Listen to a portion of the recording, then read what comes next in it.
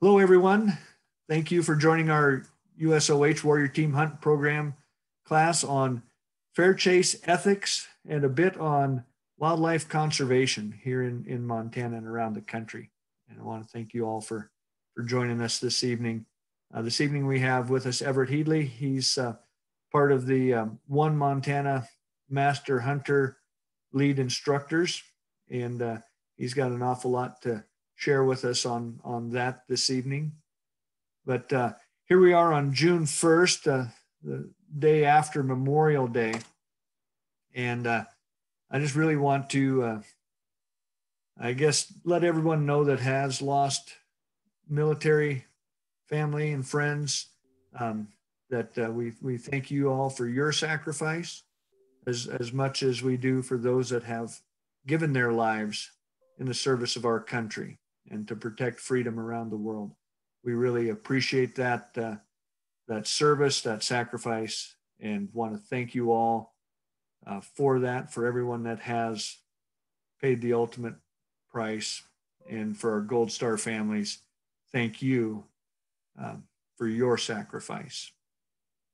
And so, but I wish we'd had an opportunity to get everybody together yesterday to talk about that, but here we are the day after. So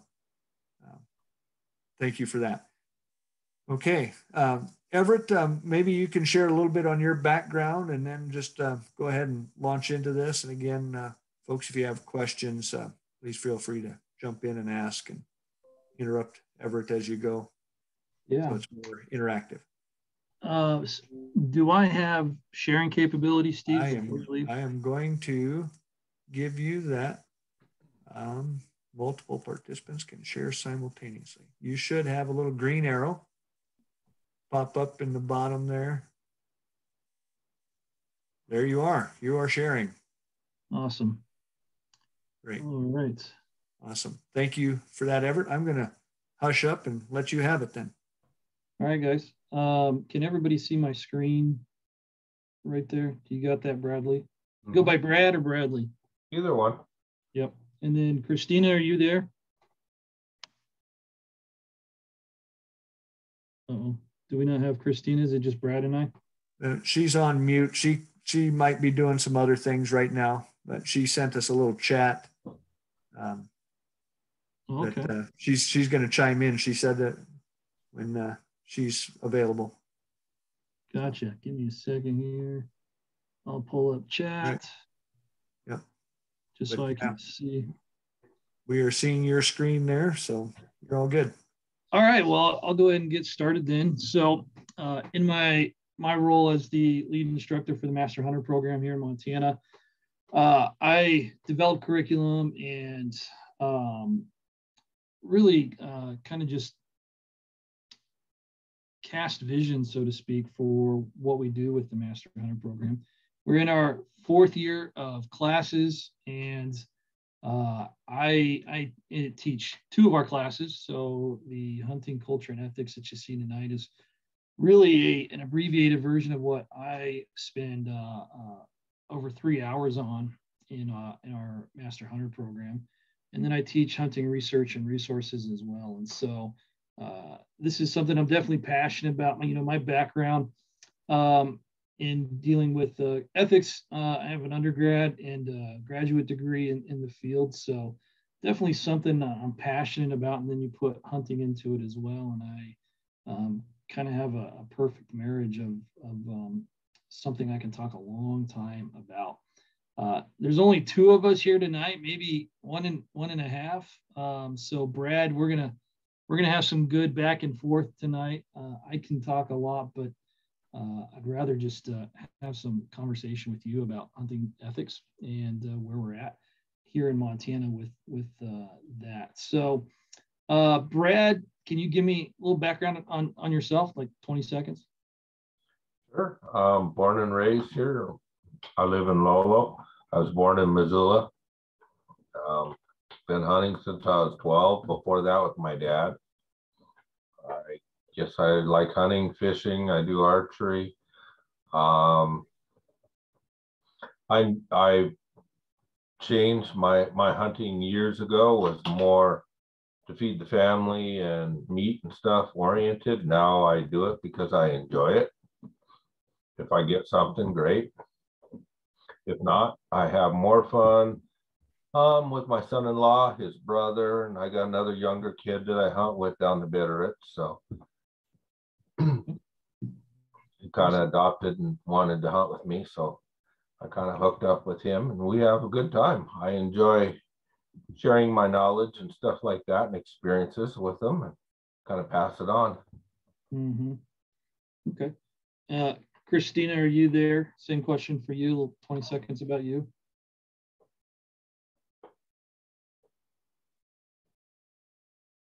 Okay. Well, this will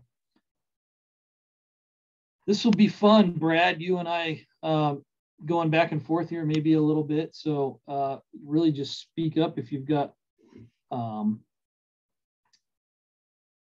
questions as we go through. Can you see my pointer on that screen? Mm-hmm. Just curious. Okay, good.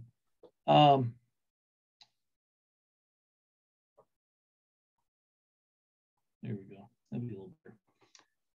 So we've got a handful of pictures here of what it looks like when we don't have ethics on our landscape.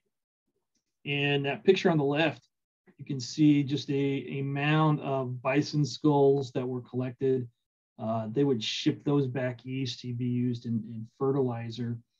And you can just see the amount of death really that it would take to find a pile of bones.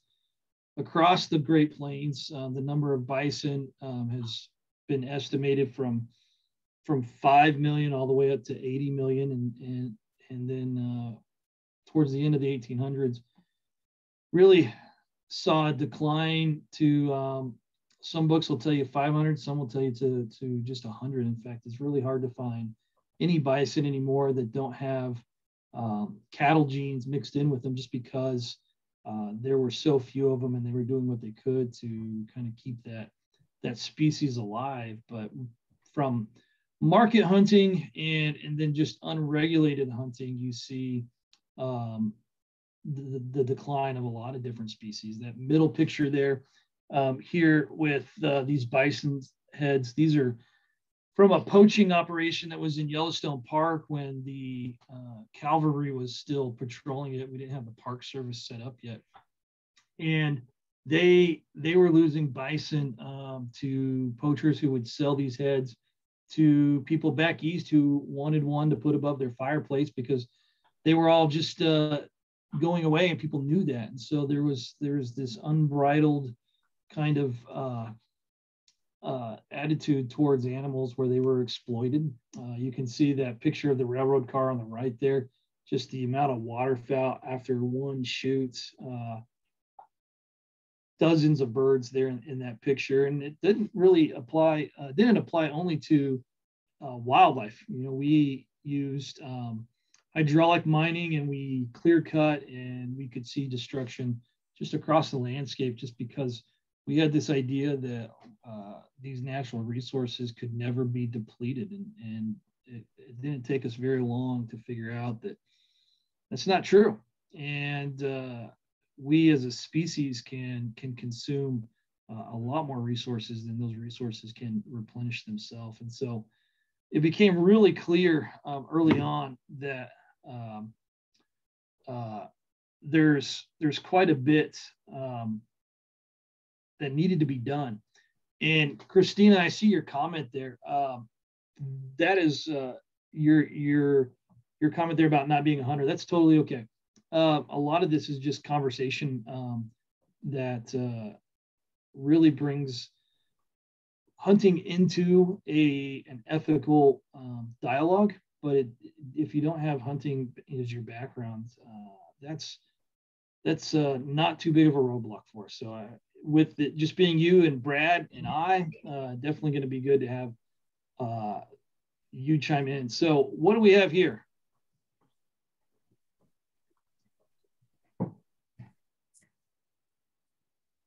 Straight line. Yeah. Yeah.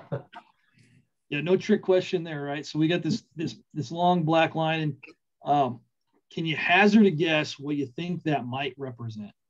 A boundary. Okay, I like that. What do you got, Brad? Yeah, that's kind of what I was thinking. Starting an end point, maybe. Okay, so this is the line that we don't cross. So what do you think is on one side of the line and what's on the other? Ethical and unethical. Okay, good answer, good thought. Brad, you got a thought? That's about right. Okay. Yeah, so you're on the right track. Okay, so on the bottom here, we have illegal action. So can you give me an example, maybe one from each of you? What would be an example of an illegal action in hunting? What do you think might be one? Illegal in hunting, shooting from a vehicle, shooting across somebody else's property, trespassing to shoot on somebody else's property. Okay, so let's take that first one. I like that. So shooting from a vehicle. We're just going to, in my game here, that is completely illegal. We're not going to get into the nuances of when that may or may not be legal. So yeah, that's an illegal action. And how do you know that that's actually illegal?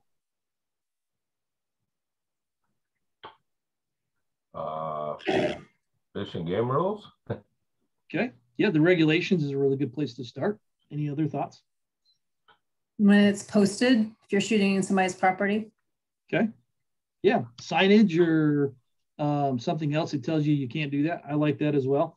So there are definitely ways for us to know and understand what is illegal. And with our state regulations, they are actually a summary of the Montana Code, the commission rules that guide and govern how we are allowed to hunt here in Montana. And so really clear stipulations in there on what we can and can't do. In this area below us here in illegal, this is not a place that we never even want to venture to. So we got this black line right here. And then above it, what do you think might be above that black line? Legal. Yeah. You guys are catching on quick tonight. We're the Brightons of the group. So let's take Christina's example of shooting from a vehicle, illegal action. What could we do to make that a legal action? You have to get a permit from the Fish and Game, I believe it is. Okay. Okay, that's one route that we could go. Whatever. That's one route that we could go. What's another one?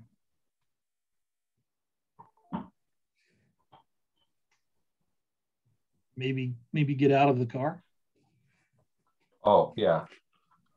Maybe walk a couple feet off the road. I always go to the fence line. You were going to what, Brad? I always go to the fence line. Makes a good rest. Okay. Yeah, and you do have to be on the other side of the right of way, and so whatever that right of way looks like, whether it's a barrel pit, a fence line, it's up to you as a hunter to know what is and what is not the right of way, and where you need to be before you can shoot. But yeah, so we have an example of an illegal action, shooting from a vehicle. A legal action, we're going to get outside of the vehicle and get off the roadway or outside of the right of way. So here's where we're going to be going in our conversation. Yeah, I got a quick question on that fence line thing. Okay. Well, they tell you so many feet from this or that and whatever. I guess there's probably some Fish and Game officers that might push that, depending. I know the Fish and Game officer over east by Great Falls, his name is Dan, that I've dealt with, and he always praised us, and I've known him for years, because when we see antelope or whatever, and we happen to be in a rig, we always just go to the fence line and use it as a rest. And he was always said, that's perfect. And I asked him about distance one time. He says, you're not on the road, you're not in a vehicle. He says, anybody who would argue with that has issues. So, but I mean, realistically, are you supposed to pace it off, or, and yeah, the guy really should, by the time you cross the fence, now you don't have a good rest. I mean, ethically, using the fence as a rest is a good idea, right? Well, I think using the fence as a rest can be a good idea. I would defer to whoever teaches your section on wildlife law and ask him how far do you need to be. I would tell you, you can't break one law just to have another law be enforced, right? So if you have to be on the other side of the fence, even though it might be the rest you need, you need to be on the right side of the fence and then taking an ethical shot. And maybe that means you don't have an ethical shot once you get to that other side. Yeah. Or maybe you get some trigger sticks or you get a bipod or whatever else it is that you need. So, good question, Brad. When I come back to the idea here, what we're talking about here in ethics tonight, the idea that we're always going to be looking to help us with guiding us through these what if questions, like the one you just presented to us, is how can we elevate our actions? And so if we're never going to be in this world of illegal, we're never below this black line, we're always going to be above it in legal.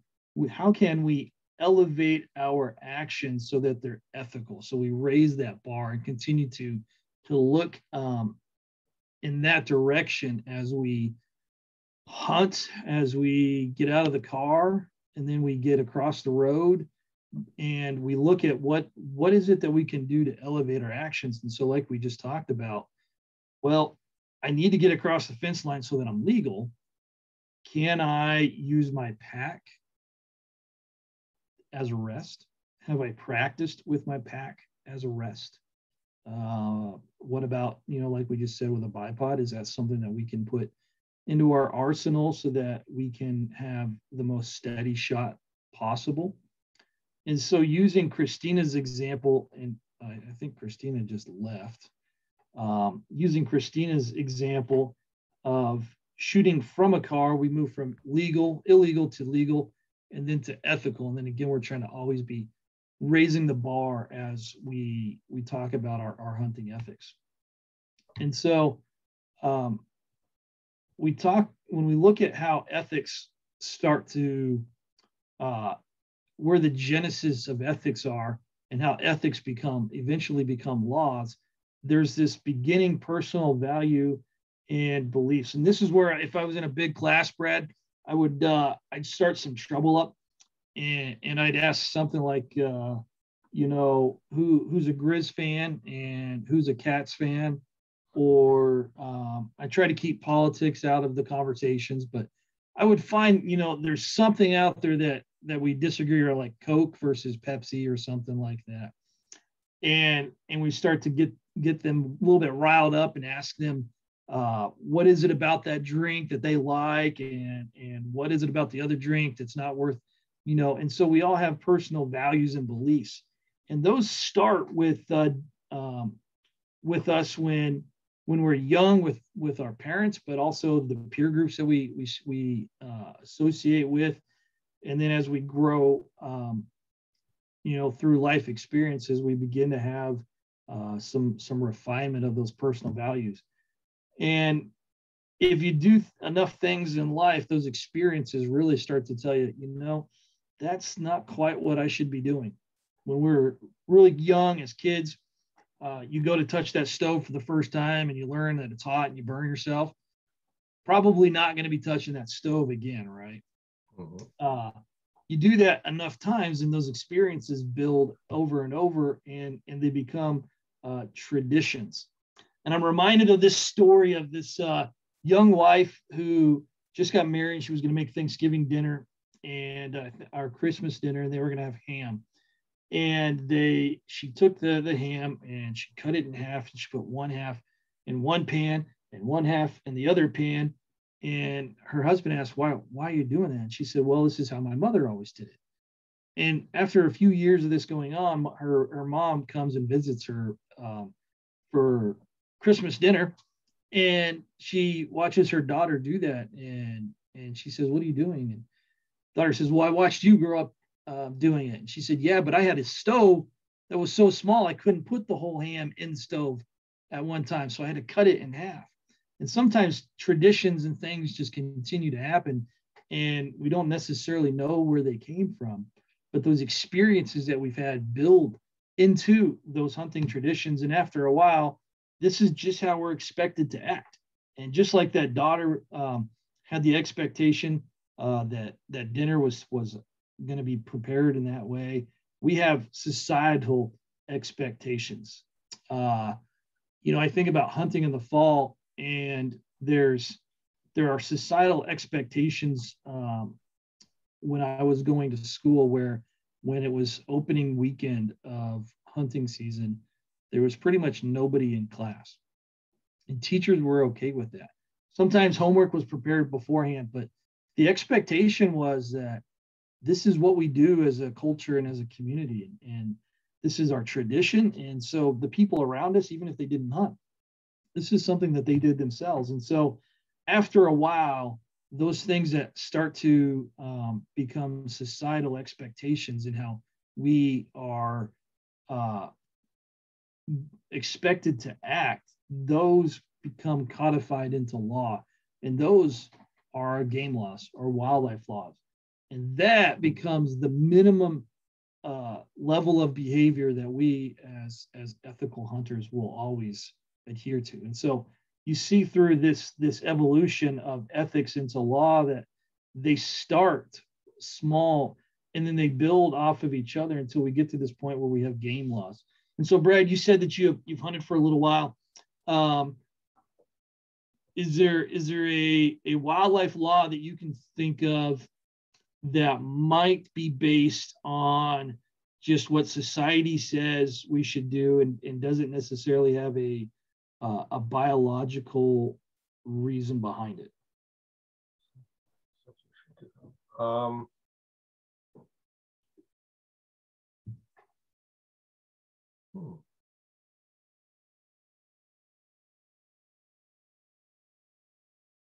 What about how we? How about two guys who are hunting together? Both they're meat hunters, we'll call it, right? Okay. So you got cow tags or whatever, and they're not looking for big trophies on their wall. They're looking to fill their freezers. They're together. One's a better shot than the other. One happens to shoot two. Both come home with an elk with tags on it. Okay. That's against the law. Yeah, that would be against the law for darn sure. But that one, you're only allowed to shoot what you have a license for. So there's I think there's maybe more of a clear management where you can't just go shoot whatever you want. Well, yeah, I mean, you each have a cow tag. Yeah. Yeah, that's true. It happens to be that the guy sitting next to you might shoot too because you miss or something. Yeah. And the example that I was thinking of was our wanton waste law, where there's a requirement that you take a certain amount or certain portions of the animal that you harvest. Okay. And there's not a biological concern behind that. It's not like if you only take half of a deer that the coyotes and wolves aren't going to have enough to eat, right? There's nothing behind that. But what society expects from us is that we utilize the animal to the fullest extent that we can. And part of that is taking the quarters and the loins and the back straps and maybe some neck meat. We're not required to take hearts or livers or kidneys or caudal fat, but those things are there and they're still edible. So, that comes back to society expects us to take home whatever it is that we kill and to eat whatever it is that we kill. And why is that? Well, our traditions have always been that we went out hunting in order to procure food for us. And in my family, growing up with 5 sisters, we definitely needed meat. And so if we didn't get something that winter, my parents would have to spend the extra money to get protein at the store. And those experiences that we have and our personal values and beliefs were that we can go do it, we should go do it, so we are going to go do it, and that we're going to go hunt and fill our freezers. And so it's really important that we know that the minimum that we're expected to act Those are the wildlife laws that we have today. And so it can be difficult sometimes to figure out, well, what ethics are we dealing with, and what is and what is not really an ethical concern. And the definition that I have here for ethics is it's an unwritten moral principle that guides behavior. And when we break that down just a little bit, it really helps us to understand this moving target a little bit better, so that we are able to find a rally point for all of us to kind of say, yeah, we agree with that. That's what is going to unite us as a common group. And that first idea there being ethics are something that's intuitively known, and because they're intuitively known, they're inherently hard to define. You know, why you might choose to pass on an animal that otherwise is legal for you to harvest. That's something that you don't always have the ability to just use words to describe. Welcome back, Christina. So sorry, I have a computer that's plugged in. That's okay. You haven't missed a whole lot. We're just traveling down the road here on defining what ethics are. And so obviously there's this moral part to what ethics, what the definition of ethics should be, that internal conscience that can be subjective, but can also be something that we all agree with. You know, it's really interesting if you look at cultures across geographical distances, but also chronological distances. They're all universal with a very few exceptions, pretty much against murder. You're not allowed to kill your fellow man.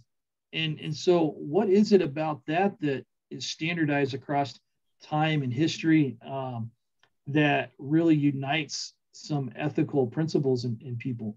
Well, there's this internal conscience, and even though it's subjective, it's still something that we as humans still say, okay, we can agree with that.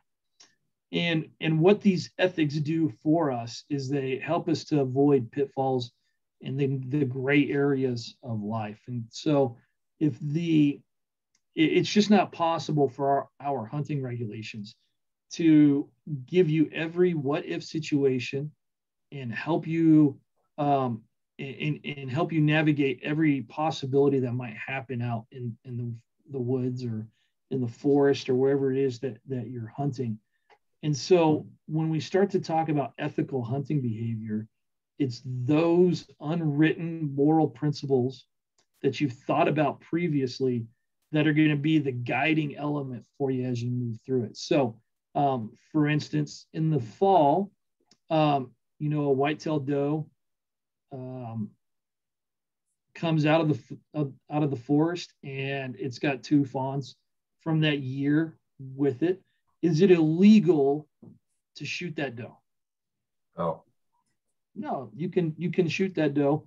But when we put our ethics into that, do we start to get a different answer of whether or not we would shoot that doe that has 2 fawns? I wouldn't shoot it.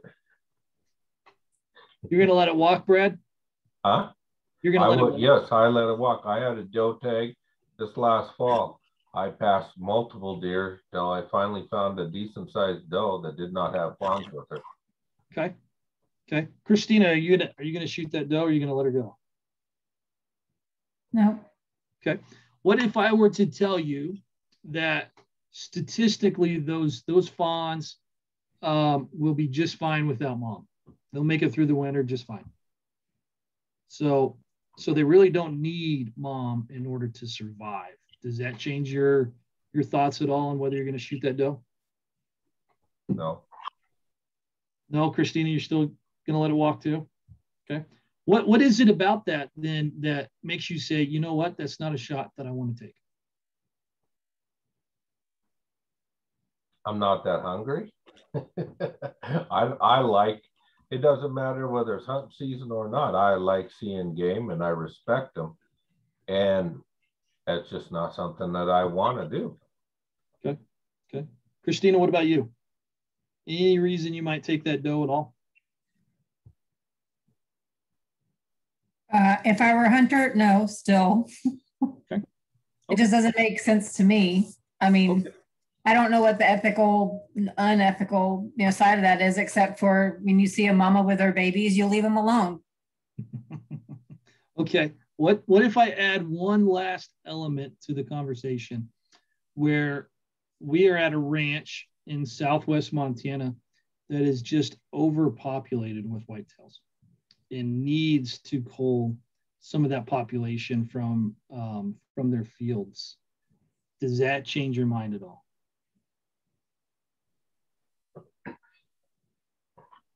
It's a farm, fenced.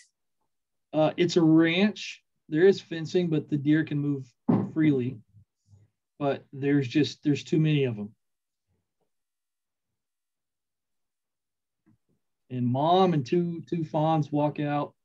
Do you take mom?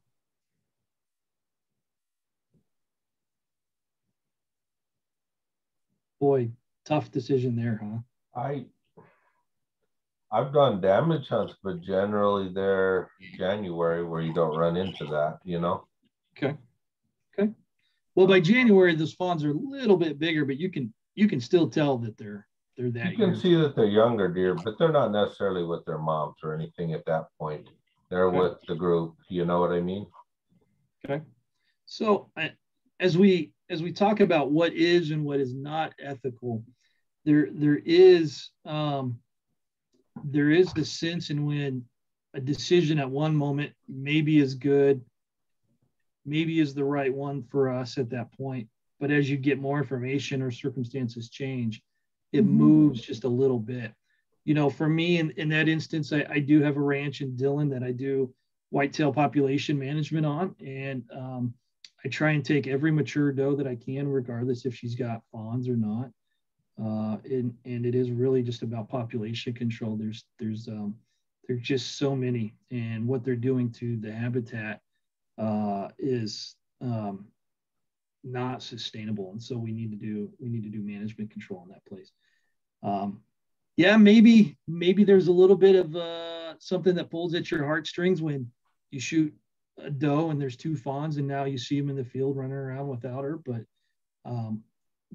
statistically, they've got a 90% plus chance of being okay through the winter. So there's really not a reason biologically to not harvest that animal.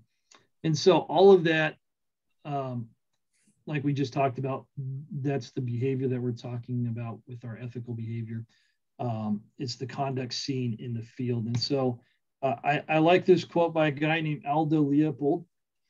He wrote a book called Sand County Almanac. He wrote a bunch of other books called The Father of Wildlife Management. But he said a peculiar virtue in wildlife ethics is that the hunter ordinarily has no gallery to applaud or disapprove of his conduct. Whatever his acts, they are dictated by his own conscience rather than that of onlookers. And it is difficult to exaggerate the importance of this fact. And I think that's where we come back to, where we need to be looking at where we draw these ethics from, and at the end of the day, does it sit well with us or not? And if it doesn't, reevaluating those actions for a moment to see what we could do next time, that we wouldn't have that searing of the conscience, so to speak. Thoughts so far?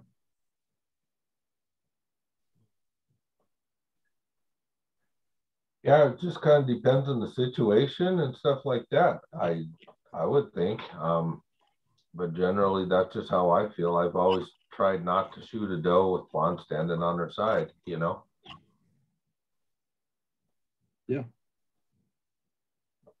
What about you, Christina? Thoughts so far? Well, I think people who actually hunt would have some, basis for doing culling and, that kind of thing. Okay. Like what you're saying of, like my early exposure to hunting in Montana was in 2012 when the wolves were a big deal, the reintroduction of things and just the mess that the political system was making out of, that whole subject. So I'm when I know, I'm much more sympathetic to like what you're having to deal with as a landowner and being overrun or overpopulated, you know, with the destruction of where human beings are trying to function than I am of, you know, the heartstring, I guess. But that's also me saying that from a non-hunter, never been a hunter, never planning to be a hunter, you know, kind of position, but being sympathetic to the, you know, just the navigation that farmers and ranchers and, you know, that kind of thing are having to deal with. Yeah. Good thoughts. You know, on you being a ranch owner as well and wanting to shoot them that way, for me personally, I would feel better late season, like at the end of season, maybe shooting does. Them fawns are a whole lot more mature than I would say opening day. Yeah. Yeah, for that unit, there is no special depredation hunts past Thanksgiving weekend. So yeah, so I mean, if you're that last week, you don't find too many wet does, but opening day, you can find a wet doe. It's not that hard, you know? Yeah. Yeah, I would tell you, I think it's very possible for those does to have not got bred in that first cycle, and so they can still have milk into late November like that for sure. Mm-hmm. Hard to tell that, hard to know that. But the bigger point I think there was just using your own conscience to make some determinations there on what you would or would not do. And you know, for me, having an opportunity to do some population management, fill some freezers, not only for myself but for neighbors, I think that's something that I definitely take advantage of. And so when we start to look at ethics, it definitely impacts every aspect of what we do. And when we talk about how we actually hunt, what weapons we're using, we can discuss whether or not, you know, using archery gear is as ethical as using a rifle or not, and have a friendly debate there if we wanted to. We could talk about the animals that we pursued. Christina, you talked just about the wolf, and we've hunted wolves in Montana since 2009. I want to say that's right. Been a while. I want to say 2009, but and so there's still a lot of people passionate about wolf restoration and not hunting them. But I think probably on more people's mind when we talk about charismatic megafauna is the big old grizzly bear, right? And whether or not we hunt those. And so how we are as ethical hunters can definitely play into that. You know, when we talk about the aspirations of the hunt, we can why it is that we're actually out there hunting, whether it's for the enjoyment of it, whether we're trying to procure food, whether there is something therapeutic about just being in the wild places. So all of that can also be impacted on just where your ethics take you as a hunter. And then we'll talk about this one just a little bit later, but how you represent the hunt. And I think this one's really important because very rarely do people who don't hunt see these first three. And very often they see how it is that you either show pictures or talk about, or, you know, throw that deer on top of the hood of your car and drive around town with it for 2 weeks. So how you represent the hunt, people see that as well. And that really impacts their opinions, their views on hunting. And so I think when we talk about ethics in hunting, we can't just limit it to whether or not we're going to pull a trigger on an animal that we see, but how we actually, how we do all aspects of hunting is also an ethical study as well, I think. And so when I talk about hunting in my ethics classes, there are 7 big ideas that I really start to focus on when I dig a little bit deeper. And we've got I'm about 15 minutes or so to do what I usually do in about 2.5 hours. So we're gonna streamline a little bit. So these 7 points here, we're gonna talk about each one just a little bit, but they all have their place, and they all have a worthiness that if we could spend more time on, that'd be great. But I also think that no matter how small our time frame is, it's really important that we take a moment for each one. Definitely could spend more on the first 2. Those are really my 2 favorites, so to speak. But I think all 7 have a necessary place when it comes to hunting. And so you've got 2 people here. This guy on the left, most people recognize him, Theodore Roosevelt. Most Roosevelt scholars refer to him as TR. A lot of people call him Teddy, but he didn't actually like being called Teddy.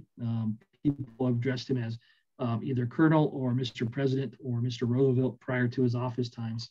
So I think out of respect to him and just everything that he's done for us, I refer to him as TR. The guy on the right, George Bird Grinnell, was a blue blood, same kind of time frame as TR. There's a funny story where Theodore Roosevelt wrote this book, and George Bird Grinnell, who owned Forest and Stream at the time, a magazine that turned into Field and Stream, he wrote a pretty negative review of it. And so TR storms down the street in New York City, runs into George Bird Grinnell's office and tries to give him what for. And George Bird Grinnell threw it right back at him, and they became lifelong friends. In fact, if you read anything about George Bird Grinnell, you'll quickly understand that if it wasn't for Grinnell, there would not be the TR that we have today. Really, Grinnell was the brains and the understanding and the eloquence behind TR. Not that TR was a dumb guy at all or unable to speak on his own accord, but Grinnell was definitely the intelligence behind it, and Theodore Roosevelt used his pulpit to really just push forward the cause of conservation, which is what we have here at the bottom in the definition there.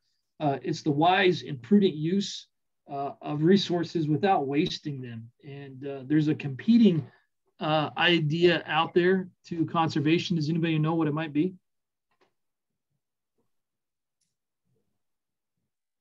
The non-use of? Yeah, what would that be? I can't remember. Starts with a P? It starts with a P.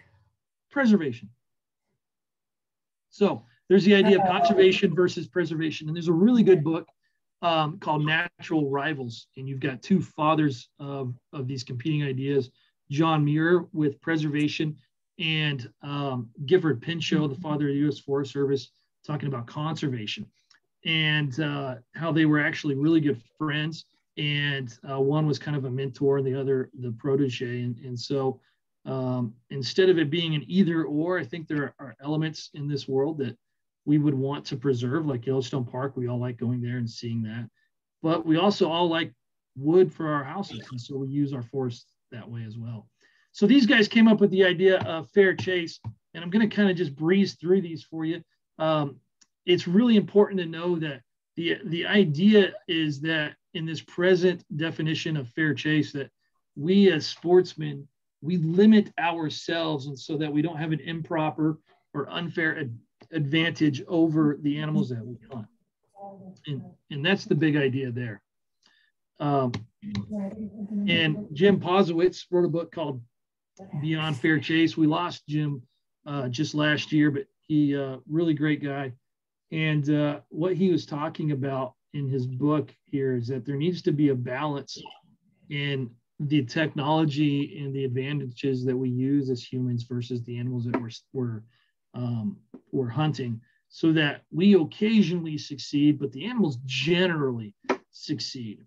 And I think it's really important that we learn how to strike that balance. And And so that idea of fair chase comes into play there. The hunter's paradox is a question that I like to spend a lot of time on. We just don't have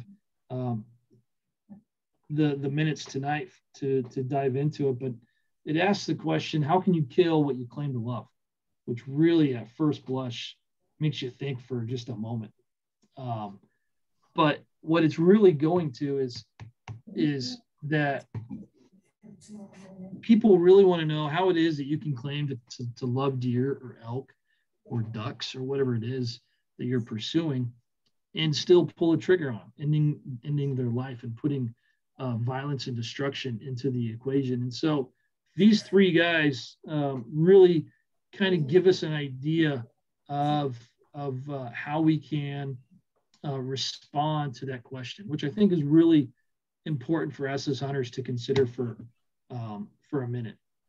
But Hank Schott, who's a wild chef, says that he kills when he's hungry. He drinks in nature's great pageant when he's not. And in both there is bliss. And so for him, there is a purpose in the kill. It's not wasted, and it's not just something that goes unappreciated. This guy here, Jose Ortega y Gasset, was a Spanish philosopher, lived about 80 years ago, and he said that death is an essential part of the hunt. And that last part of that quote is what he's often quoted about. Says, to sum up, one does not hunt in order to kill. On the contrary, one kills in order to have hunted. And so there's this necessity to what we're doing, that there's the intent. Whether or not we pull the trigger, we're still carrying a weapon that we're going to go out and hunt those animals. And so death is a necessary part of that hunt. And then Fred Bear, really great quote here, says that loving the animal, there's still an honor and a reverence that we pay to them, even though there is a killing there. He says that he's always tempered his killing with respect for the game pursued. He sees the animal not only as a target, but as a living creature with more freedom than I will ever have.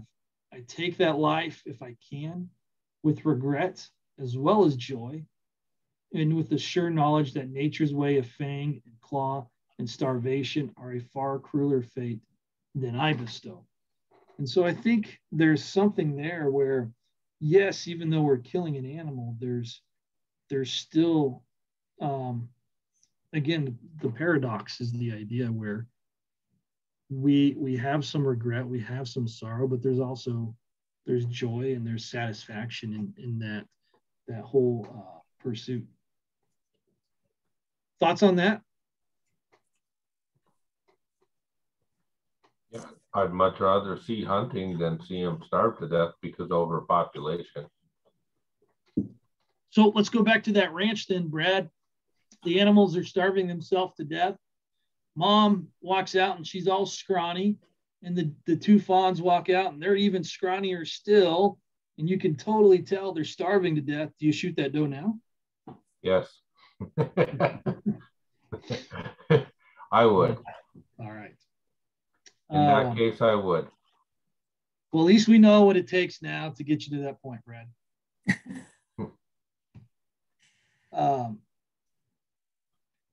And then big idea number 3 that I talk about, I put this picture up here and I ask everybody, okay, when you look at this picture, what's your immediate reaction? And I'm watching your faces right now, so that tells me quite a bit.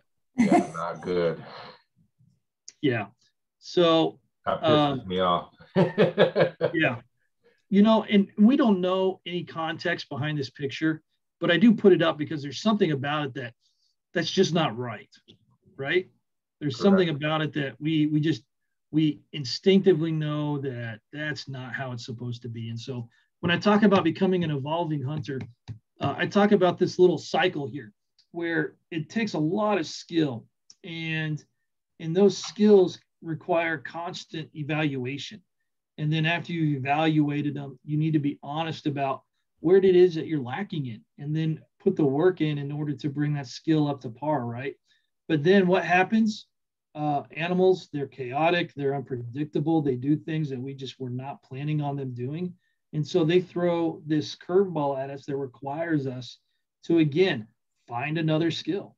And so the easy one that I go to is, you're out elk hunting in September with your bow and it's beautiful out, and you get, 100 yards from an elk, and all of a sudden that elk runs off, and then you feel the wind on the back of your neck. And what have you not done? You haven't played that wind right. So you got to learn how to check the wind, how to play the wind. And then the cycle begins all over again. And the fun part is that maybe it's not fun, but I don't think it ever really ends. You should, always be learning more and more.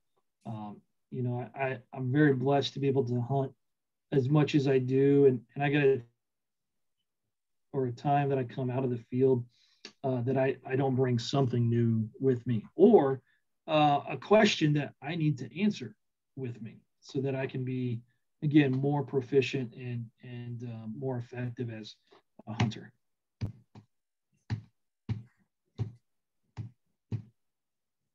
And so this is where I talk for a little while about the having that attitude of being a lifelong learner. I don't think we ever get to the point where we arrive, no matter how effective we have been, or how many animals or tags that we've punched at the end of the season. I mean, and you can look at my office, and it looks like a lot. And if you were to go to my Instagram, you could see, the exploits from this past year. And you would think, well, he knows what he's doing. But, I love to learn from different cultures, whether it's here in North America or it's around the world, or from other people that have done it and had success in a way that I've not. And so what can I draw from them that might make me a better hunter? And again, I think it's just about expanding your toolbox. And I may only use that tool one more time in my life, but now I've got it just in case I ever needed it. And so really there's not just this moment that you like the example I just used, you have arrived as a hunter. I think you're always kind of continuing to become better and better, and what is looking for ways that you can refine those skills that you have. Can you see this picture very well behind the screen here? Can you see that, Brad? Yeah. Yeah. It looks a little light on my screen right now, but this is an area where I think in American hunting culture, we've missed out, and we don't really have a common ritual or tradition for hunting that we all just kind of practice. In Eastern Europe and countries, really almost all of Europe now, they practice this ritual called Letztebitzen, which means last bite in German. And you can see that bottom picture. They would place a sprig of green plant matter, and they would put that in the animal's mouth. And again, it's just a sign and a recognition of that animal's sacrifice, that their life is now going to become part of your life. And in the top right there, you can see the Cherokee would place a deer's head high up in a tree so that it could still continue to watch the sunrises and sunset. There's something poetic about that, right? But I think what it comes back to is that it just shows that there's a recognition of a violence being acted upon an animal, and there was a life there. And so the recognition of that sacrifice, I think, is really important. And if we had time to dive into that, we would spend some, we would look at what is it that we could do in American hunting culture that might recapture that idea. Is there something that we could do as a culture that would be universal in knowing that this is what's done to pay respect to that animal? For me personally, when I come up on that animal, it's just me placing my hand on that animal, usually on its lung chest area, and it's just taking a moment before anything else happens that I know what I've just done and the necessity of it. And again, just recognizing that that animal is now going to become part of my life. Let's see, respect for the pursuit, how we actually hunt. I'll move past that one to talk about this one right here. So the idea of self-policing when it comes to other hunters in the field. And the reason I bring this up is because the number one issue that we have as hunters is it's a self-made problem.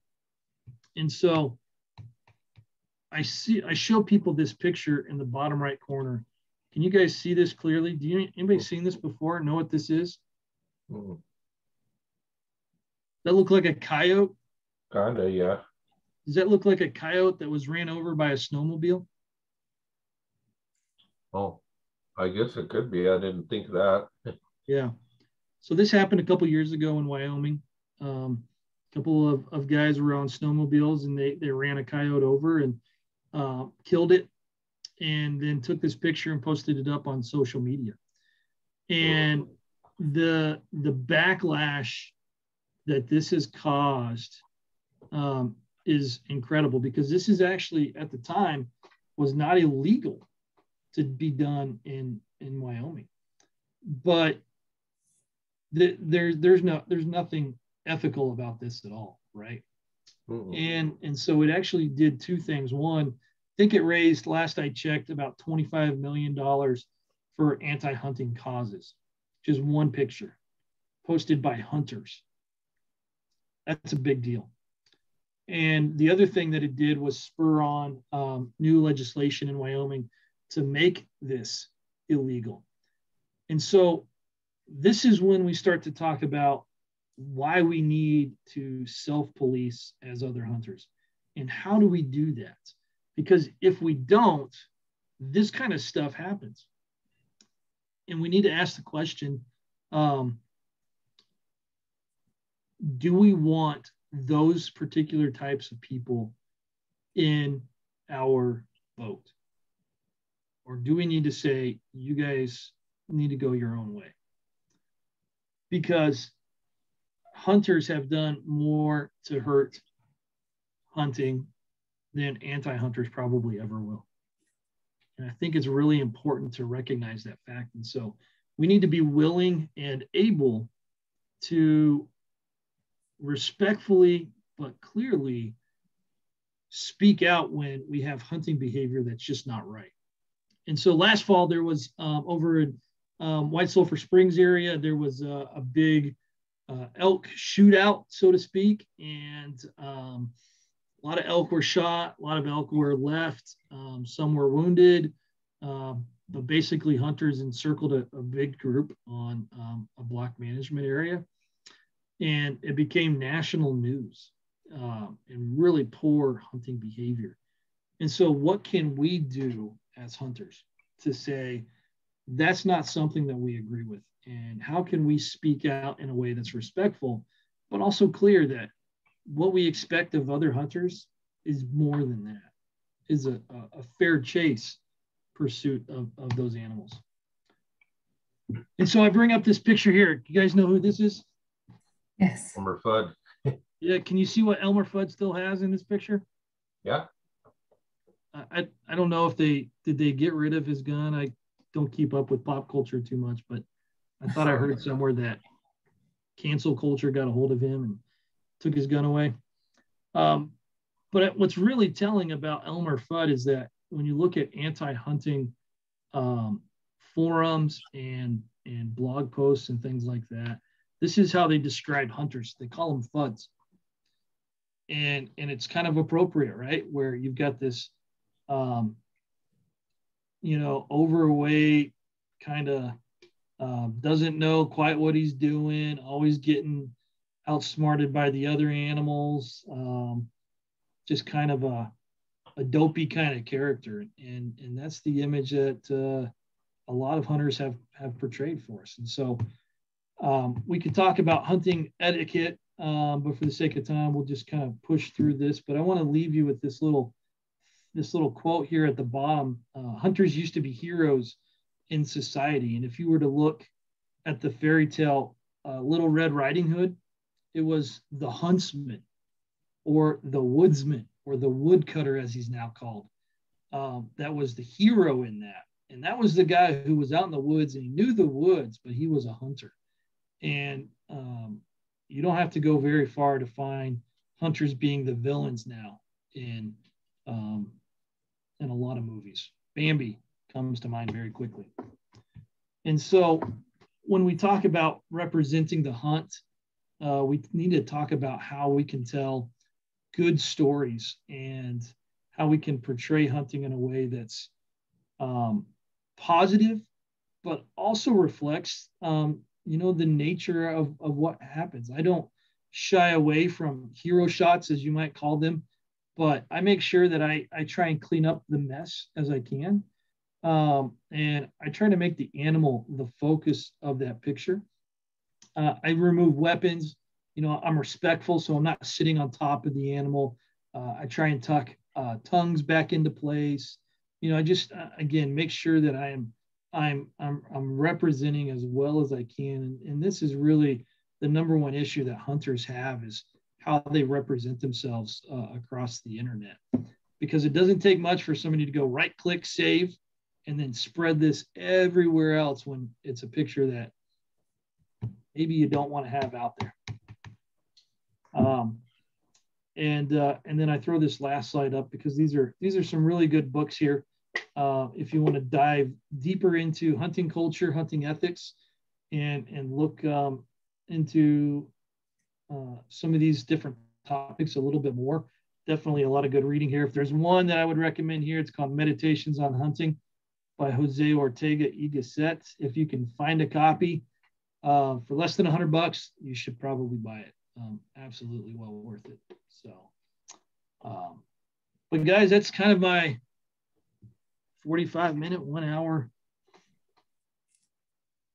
hunting culture ethics class. Questions, thoughts?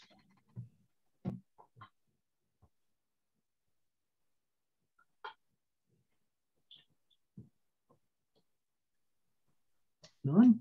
I think a lot of ethics come with knowing your own skill level and your own ethic and your own, what would you call it, abilities or whatever, and making the decision at that point whether that's something you're going to shoot at or not. Okay.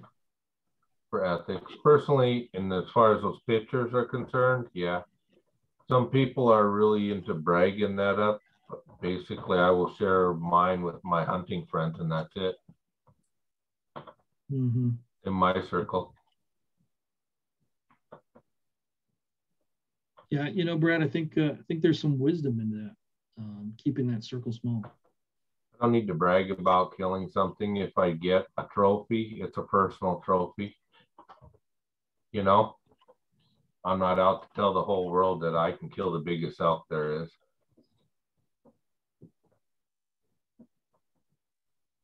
Yeah. Christina, thoughts from you as a non-hunter becoming a hunter? Is that right? No, I do Georgia Veterans Association. So Sam, we're hoping to do the same kind of training in Georgia one day and do different kinds of hunts down here. Okay, great. But I'm not a hunter, and no, not becoming one, just trying to gather as much as I can for the possibility of repeating and duplicating what's been doing. So it's good. It's great information. I think it's probably something anybody that does it as a hobby or as a lifestyle or, a living, would really benefit from. So thanks for going through all of it. Yeah. Really good. Well, guys, thanks for being a good class of 2 tonight. Definitely my smallest class I've ever taught. But yeah, glad to have been a part tonight. I'm not sure if Steve was going to come back or not, but he said just to close out. So that's what I'll do. And yeah, thanks, guys. Yeah, thank you. That Hunter, you took that fish and game hunting class, right? You said I do what now? you teach that fish and game hunting class. Well, I teach hunter ed for FWP, Okay. and I live here in Stevensville. But then I also lead the Montana Master Hunter Program, which is yeah, I was kind of interested in that. Yeah, I thought of applying this year, but I thought I'd wait till it was in Missoula.